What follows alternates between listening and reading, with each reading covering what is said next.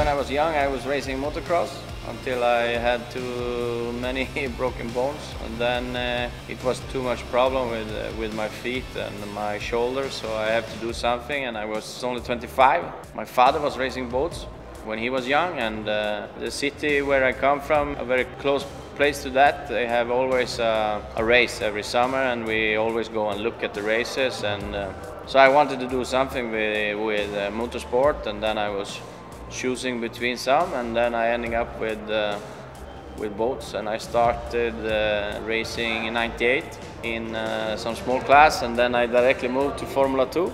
Then I was world champion 2003, 2004, and then I was just lucky to end up here 2006, and then it has just been a fantastic life.